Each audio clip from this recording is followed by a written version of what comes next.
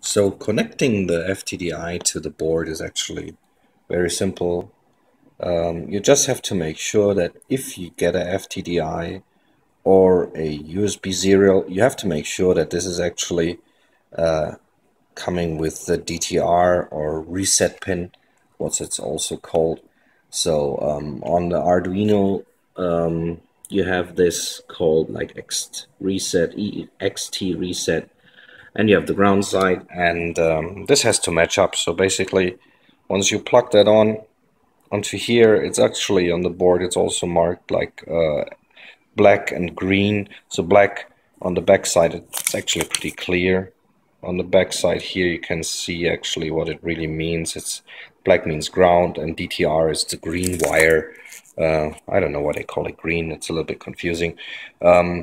So basically, you just plug it into your USB port and make sure that actually all the drivers are installed, and then you actually just get it onto the FTDI. And if this is working, basically the LEDs will turn on. If you have a problem with the DTR pin, it'll not react.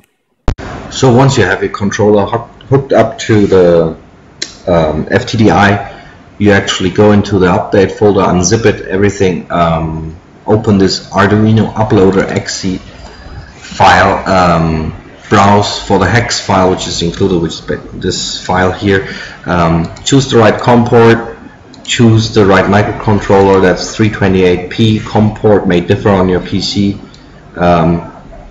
Change this value to 56700, hit upload. You get a DOS prompt. It's writing the flash.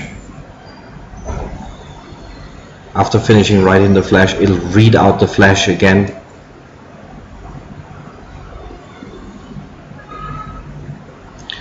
After it's finished, the controller will reboot.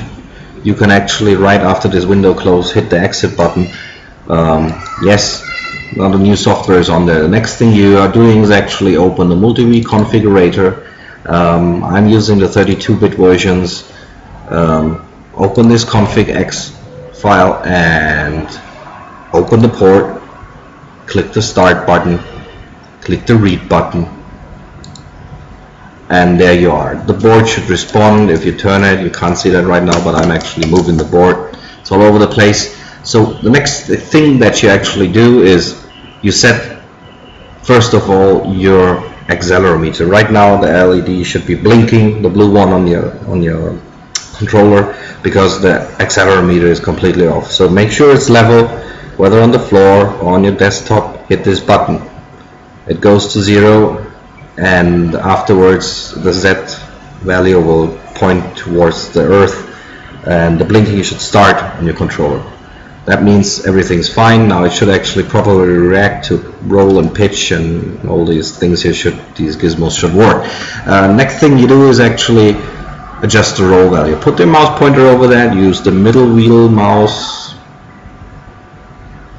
wheel. This has to go to 4. This has to go to 4. This has to go to 7. This arm on aux1 has to go to high. This horizon has to go on aux2 to be set to high. Hit right. Takes a second. Hit read. Sometimes you get some difference here. Just adjust it back to 4.0. Hit right. Hit read again. It should be fine.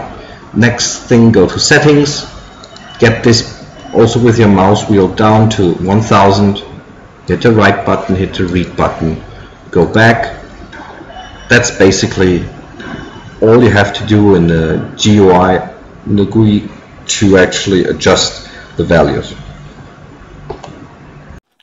Okay, so after doing the software update, the controller is just here with the settings we just performed. You have to hook your receiver up through these input ports here. There are D2, D4, 5, 6, 7, and 8, which are basically here. First of all, you get the power through this line to the receiver. So this is actually the throttle channel line. with the power supply, which has to go to D2. Throttle port here is actually channel 3. So once I hook this up, the receiver will actually have power straight away and the lights will go on. Next thing you do is actually connect the aileron, which is in this case channel 1. Then we actually have channel 2, which is the elevator. Hook that up as well. Then we go for the rudder, which is channel 4. Oh, I'm sorry, I just plugged this the wrong way in. Nothing happens if you actually plug these things the wrong way in, fortunately. And there goes the rudder, channel 4. And then actually we have the 5th channel, which is this white line, which is actually our drive mode switch. And then we have the 6th channel, which is the red one, which is actually the flight mode switch. Okay, so we're good to go. This is all hooked up properly. Just to show you what it actually does, I'm going to switch the camera and put it a little bit closer to the screen here, so you can actually see what's going on. Okay, hold on a second. So this is the Multi-V GUI. We just reconnect again, hit the start button. We actually get the signals here from the radio. Now this is, I get the radio a little bit closer. It's difficult to get it into the screen. Hold on a second. So I put this just aside because it's now the radio we're looking at. So this is actually throttle. You can see how it is moving. Actually, this is not enabled. As soon as I flip this switch, the LED turns on and my flight mode is enabled. So right now I'm flying. You can see how these 4 motors actually are getting values.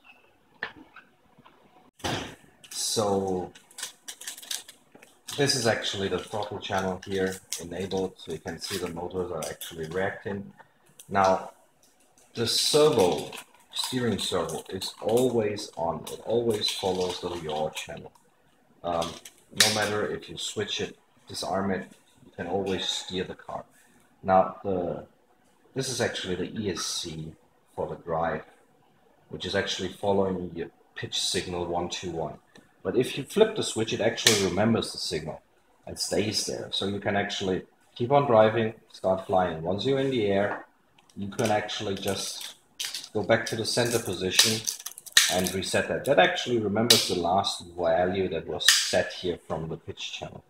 Another feature is actually, if you're flying, you can't actually disarm it. If you disarm it, you have to land it first for disarming. Anyway, we recommend, because it might be the case that you actually by accident just go the throttle all the way down while flying and you have this switch flipped. So never flip this switch until you are on the ground and you want to flip back to drive mode. The next thing actually needs to be mentioned is that with this knob here, you can toggle the horizon mode. As you can see, when this AUX2 channel goes up, you have the horizon mode here coming up. So this you can at any stage toggle. You can toggle that on ground or while flying. It's seamless. Doesn't really matter if it's armed or unarmed. One important thing is actually when you are testing or updating the software, please always disconnect the motors. It may just start driving or do something. One thing finally to be mentioned, this PID for the level, according to what you expect from the machine to do in horizon mode, you might have to adjust this level a little bit. One final thing to mention, on this standard radio, this throttle channel has to be inverted. The switch has to go to reverse upwards. It's also important, if you use any other radio control, that you turn off any kind of mixing. These stick inputs, they have to go out 1 to the receiver. You don't want any helicopter program. You don't want to have any swash plate mixing. You have to go to airplane mode and turn off anything. Flaperons, VTail, any kind of mixing, Elevon, whatever has to be turned off. If anything is turned on, this won't work.